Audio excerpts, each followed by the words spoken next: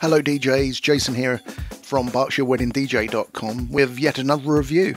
Something that I saw on eBay, the Neo Neon LED Gobo 3. Now, knowing that Gobo projectors are normally quite expensive, and I was looking for some options for some of the weddings that I do where we can project up the bride and groom's initials. It didn't need to be super white. As you can see, some of the specs are on the side of the box, and this is the box that arrived. Quite well wrapped, I hasten to add. 5-watt whiter LED. Now, I'm not sure what a whiter LED, whiter than what? But I wasn't sure about this company, Neo Neon. I hadn't heard of it before, but I checked their website out and they do a wide range of lighting, high quality lighting, so that kind of gave me a bit more confidence. This is exactly an unboxing really. This is what was inside. As you can see, it's wrapped how you would expect it to be wrapped. User manual, showed you the actual part number there, and you know, nothing unusual. You would expect to get this in any product, but well packed, and I was quite pleased with that. The cable is a good quality cable, reasonably long. I think about a meter-ish. So a few things that I have bought have had ridiculously short cables, you know, perhaps 6 inches, 12 inches, something like that, just not long enough. It gives you full hanging instructions and how to install the Gobo. You can see, you know, not going to stretch you too much.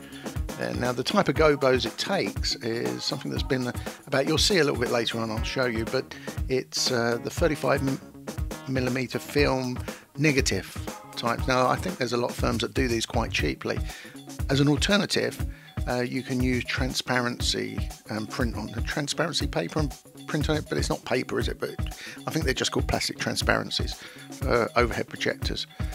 The case actually very well made. It had like a smooth hammerite finish, quite industrial, quite heavy, or built heavily. The only thing that was a bit disappointing is when you actually look at the lens, it was just glued in with, looked like a glue gun. It was a little bit messy, but it didn't really affect how it projected onto the wall.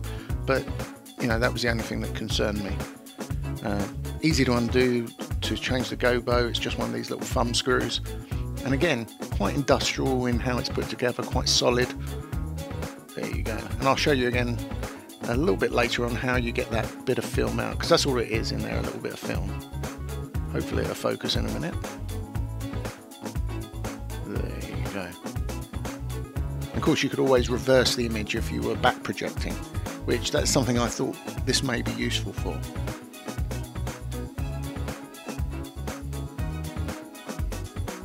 Back in again. It's quite hard doing this one-handedly when you're holding the camera, or still haven't found my tripods with an S yet. Gone disappearing. See, UK British plugs supplied with.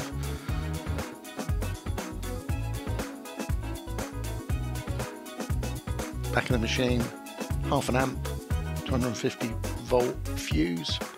The power on this actually is for British use, as you can see. There's that long cable I was talking about, but about a meter, I think. Not too bad at all. Now I think they're designed really for perhaps putting up in a shop on the ceiling and pointing down onto the floor. Hence, you know, showing the logo of the company or a certain product. But as a DJ, we can utilise this. Now this was with the light on in my dining room, so it had it is an LED bulb. It's about a 60-watt bulb. And then I turn that light off just to show you kind of ambient lighting, and you can see the difference there. And then with the lights off totally, and you can see it's quite bright, surprisingly bright. Now the throw on that was about 20 foot, something like that, and that gave you about a 3-4 foot span on the projection.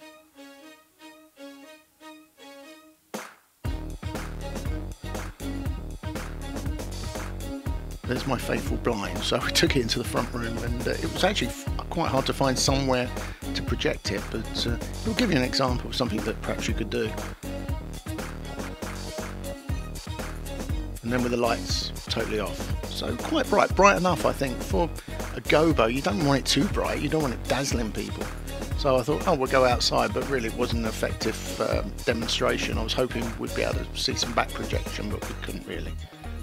So just a little close up there. Oh, I wanted to just show you the the film on the Gobo again, and the lighting and the cloth is actually different because it was a couple of days later I filmed this, because I just thought, you know what, if someone might be interested in the actual Gobo and how you get it out.